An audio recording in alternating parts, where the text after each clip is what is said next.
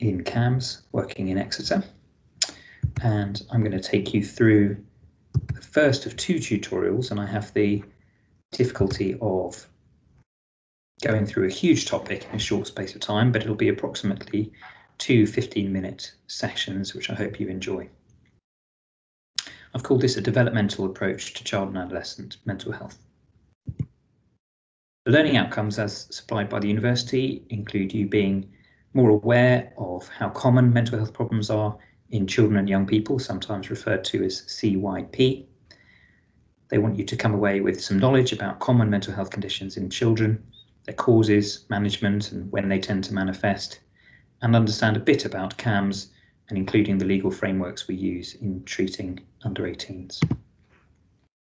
There is an absolute wealth of resource out on the internet with regards to psychiatry and in particular CAMHS. I would point everyone in the direction of medschoolpsychiatry.com, which has lots of study materials that you can use for free, including how to take histories and lots of subject material there. In particular to CAMHS, there is the AICAPAP, the International Association for Child and Adolescent Psychiatrists, and they have a free-to-access MOOC, massive open online course, where there are videos about child psychiatry, about the developing brain, and you can get quizzes, and you can get a signature, a certificate to say that you have completed their exercises, so that's highly recommended. There is also freely available a textbook all about CAMHS. This is a large volume, but if you're interested in a particular subsection of child and adolescent psychiatry, it's well worth a read, and you can download it through this link I'm sharing here. Part 1 is an introduction to this topic. The prevalence of mental health conditions in children and young people is startling, and it's increasingly reported to be growing. At least 1 in 8 children and young people will meet diagnosis for a mental health condition.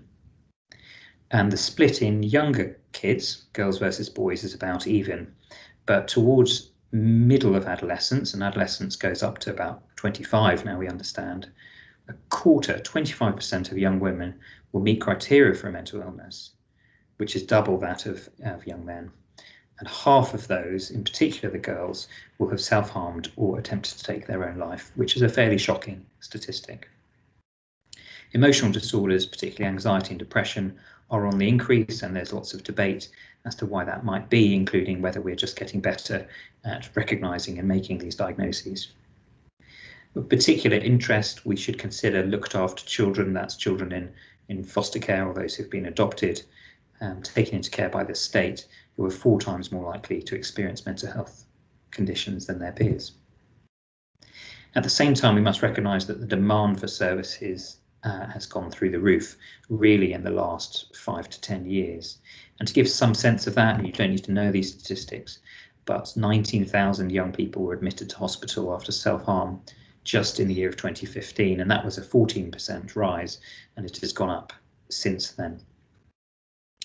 And referral rates to CAMHS have increased exponentially and much faster than the workforce has grown. So this has put a big burden on the CAMHS services, and is one of the reasons why we can't possibly see everyone referred to us. Sadly, a small proportion of spending on mental health goes towards CAMHS services, and lots of people like myself would argue that that's rather perverse and the wrong way around. The life of a child psychiatrist is very interesting in terms of what we come across in our career, and I won't go through all of these, but these are examples of cases across the age range that I might see in a given year, and I have seen these particular cases all the way from young people with behavioural difficulties or neuropsychiatric problems like tics and Tourette's, those who have difficulties attending school, who might be struggling with their learning, to young people who might have gender identity issues, abnormal behaviours as a result of physical health problems, all the way through to the more recognised mental illnesses, depression, anxiety, and usually in later adolescence, psychotic disorders. So what are the current issues affecting young people? Well, if you look at the headlines, things look quite grim. On the left here is a news article, which is a few years old now, that suggests young people feel they have nothing to live for. And on the right is a very up-to-date piece just from 3 days ago from this recording, stating that a fear of failure is giving UK children the lowest happiness levels in Europe. And I think we mustn't despair completely. We don't have a generation of young people who are all beset with mental illness, but something is going on in the cultural zeitgeist such that young people do feel more desperate. I think they feel more uncertain about their job prospects, their employment, about wider issues like politics and the natural world with global warming and so on. So times are more uncertain for young people, and COVID has only actually increased that, I would argue. But these aren't actually new problems. So this is a very old quote, which demonstrates really that adolescence has always been a difficult time for young people.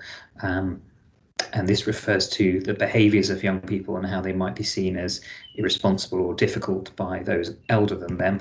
And this was actually said by Socrates in the 5th century BC. So what we learn is that childhood is a time of development, and it can be distressing for the young person in gaining independence and identity. It can be challenging in terms of separation from parents and individuation, that is, becoming an adult in one's own right. But it's not all bad, and it's not all the media would have us believe. So early intervention and prevention is really the cornerstone of what we think about in child and adolescent mental health services. Half of all long-term mental health issues, in which you might have in mind the adults in their 30s with schizophrenia that you've met on the inpatient unit, or the elderly person with bipolar affective disorder you met in a GP surgery, half of those issues are detectable at the age of 14. So this is where the difficulties begin, and 75% of them by the age of 18. So this is the argument for early intervention and prevention. And I also find that children and young people are fascinating, and the nice thing about working with them is there's a huge potential for change, and that's because they have plastic developing brains. This is quite a famous slide now from a few years ago that shows the various areas of the brain maturing in terms of neuroplasticity. And actually our current understanding is that the frontal lobe, which is where personality and emotionality and logic and reasoning sits, isn't fully formed until the age of 25. So for those of you still in your early 20s, I can tell you, you are still adolescents and your brains are still growing and maturing. Something very important to think about is the effect of adverse childhood experiences, and there's a huge amount of evidence now that these really are the trigger points for lots of mental illness. So in addition to risk factors which might be genetic, these are the environmental causes of mental illness as recognized in huge studies now. So these are the 10 key adverse childhood experiences that are shown statistically to be risk factors for mental illness. And if you score 4 or more out of 10, that makes you 3 times more likely to suffer depression in later life. It also makes you much more likely to get cancer and have a heart attack and develop autoimmune illnesses. So bizarrely, what we understand better than we ever did before is that early lifehood adversity can put people at risk of severe physical health problems. And this is why people with severe mental illness will die 15 to 20 years earlier than those without those illnesses. So when you're taking histories in not only child psychiatry but adult mental health, think about these adverse childhood experiences, and this is the importance of what is called a developmental history. In CAMHS we work in a very broad multidisciplinary group, and psychiatrists are just one part of a broad functioning team. I, in liaison psychiatry, work extremely closely with paediatricians and paediatric nurses.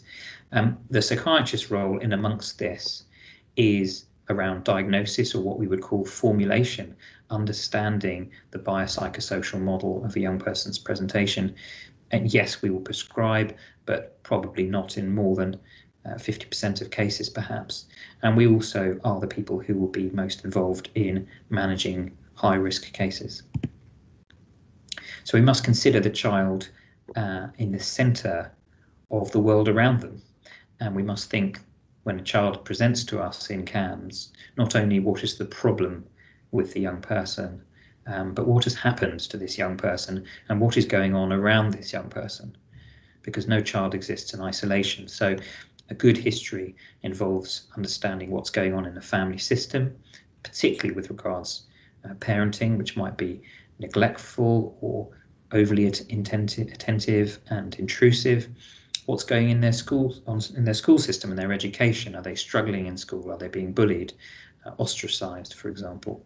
And also what's going on in their wider community. So are they in an area of deprivation where there aren't sufficient resources to help support this young person to thrive? And might those be the causes that they're presenting with low mood or anxiety? So this is a helpful slide to demonstrate the biopsychosocial model, which I'm sure you've heard of before, in a bit more detail. The biological things are both within the child, over here their genetics and their brain development, and also more broadly within their family. And we think about what mental illnesses run within families is very significant. The psychological considerations in green here, again, aren't just simply what is in their child, but also in the attachment between child and parent or caregiver, and things such as loss and separation. And there are many social factors that we've touched on already. We don't have a chance or enough time to talk about what attachment is, but child psychiatrists will be very interested in plotting out family history extensively and learning not only about what has happened in terms of mental illness. In this particular example, there's several suicides here recorded, but also the relationship between child and parent and whether that has been good enough and containing enough to result in normal development. So I've mentioned formulation, and this is what we mean by the complete understanding of why a young person is presenting as they are, what have been the 4 Ps involved in their presentation. So that is to say, what is the predisposing factors that have lent towards this problem? What are the precipitating factors? So what has happened in recent times, like death of a grandparent or a physical or sexual assault, that have been problematic for them? But also, what are the perpetuating factors? So what continues to happen that is preventing them from getting better? And also, what are the protective factors? So do they have a good working relationship with their main teacher in school? Are they close with a sibling or with somebody else in a professional capacity who is helping to preserve their resilience? So formulation is the integrative conceptualization of a problem, including understanding what the prognosis is. That's the end of part 1, and in part 2 we will be considering some of the presenting problems that come to CAMHS.